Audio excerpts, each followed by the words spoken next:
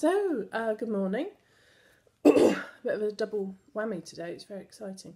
Two very contrasting books. The first one is, oh, it's so big you probably can't see it. There we go. It's When Dad Became Joan, by Cath Lloyd. So this is really interesting, quite dramatic, non-fiction, and it's in two very distinct parts, which you can see by the colour, very clever use of colour. And it's really the story of Cath's early life, when her father decides to, or feels compelled, to transgender. So her father, over a very long period, in sort of little ways at first, makes that move to have gender reassignment and to become who they later decide to call Joan.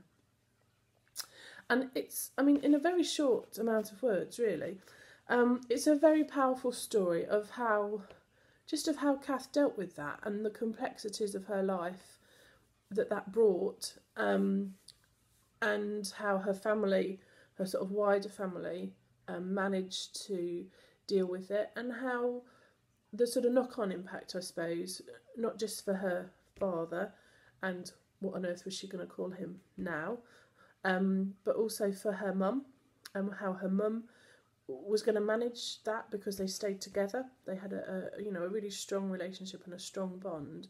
But what do you call the person who's not your husband because it's a woman, in a time when that's not the norm? Not that it's necessarily the norm now, but I think there's a much wider acceptance now. And it's really interesting. It's very powerful. It's not distressing in any way, but you can feel the emotions that must have been, and you can't help but obviously imagine, God goodness, what would I have done? How would I have responded to my father becoming a woman? So it's very powerful and beautifully written, and very brave, I think, to write about that sort of thing. What's very interesting then is Cath has taken that experience and other things, and moved into a sort of interesting line of work around coaching and supporting people, and she calls it making your new normal. How do you live your normal when there's change? So lots of change, and this was interesting for me. I didn't know this when I was asked to review the book, because I used to work in change management and I used to do personal development and I used to help people with this, so it was quite interesting for me.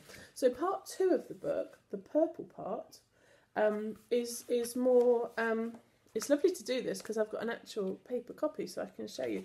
It has worksheets and help sheets, and it takes you through change and how we manage change, how we move forward, how we deal with the past, all those sorts of things. It's really interesting, very helpful.